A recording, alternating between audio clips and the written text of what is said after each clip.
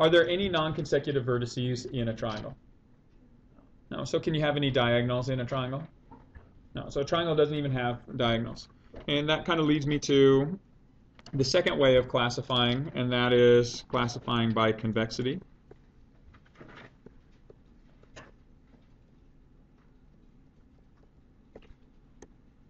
Okay.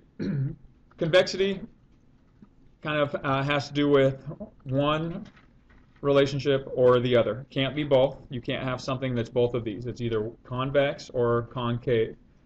And this classification only exists for polygons, so you can't have convex circles or any curved shapes. Okay, but convex and concave are defined by the relationship of the diagonals in the figure. And so if you have a polygon in which every non-consecutive or every segment connecting non-consecutive vertices, so every diagonal lies within the interior of the figure itself. So if I looked at, here's all the diagonals I can draw for this shape. And do any part of any of these diagonals fall outside the polygon itself? No. If that's the case, you're looking at a convex polygon. And now, on the other hand, if I take another figure with 5 sides, and when I draw in, so if I draw my diagonals from this vertex, the diagonals do fall inside the figure. However, when I connect these two, that diagonal would lie outside the figure itself. That's the case where you have a concave polygon.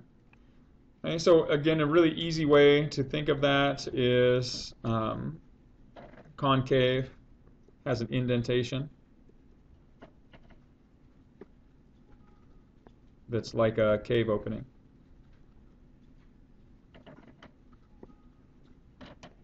Okay, so if it looks like there's like a little cave opening, you have a concave polygon.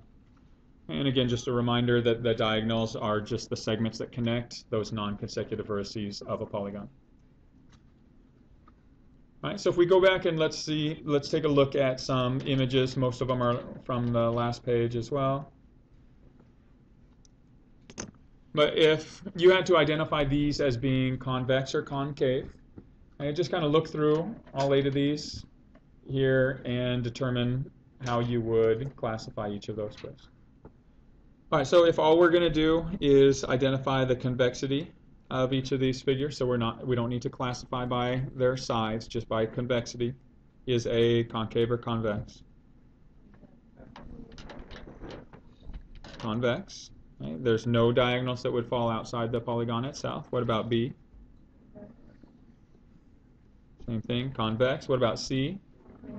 So here's your exterior diagonal, so that would be concave. D?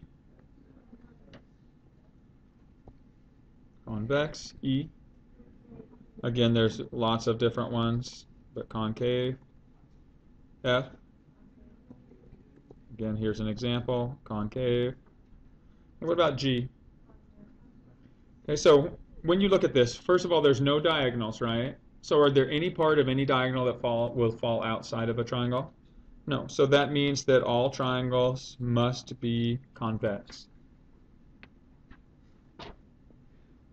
Okay, so again, this kind of sets up the type of questions where I give you sometimes true, always true, never true. And if I say a square is convex, is that sometimes, always, or never true? Always true. What if I say a triangle is concave? What if I say a quadrilateral is convex? You sure? Oh no, here's an example, right? Just if I try to make you guys doubt yourself, that doesn't mean you're wrong. I just want you to be certain. So here's an example, a quadrilateral that's convex, and this also a quadrilateral that's concave. Okay, so it is possible. It would be a sometimes true. But just be aware, what if I say a right triangle is convex? What about an obtuse triangle is convex? Yeah, it doesn't even matter, right? I'm getting more specific, even just in general terms.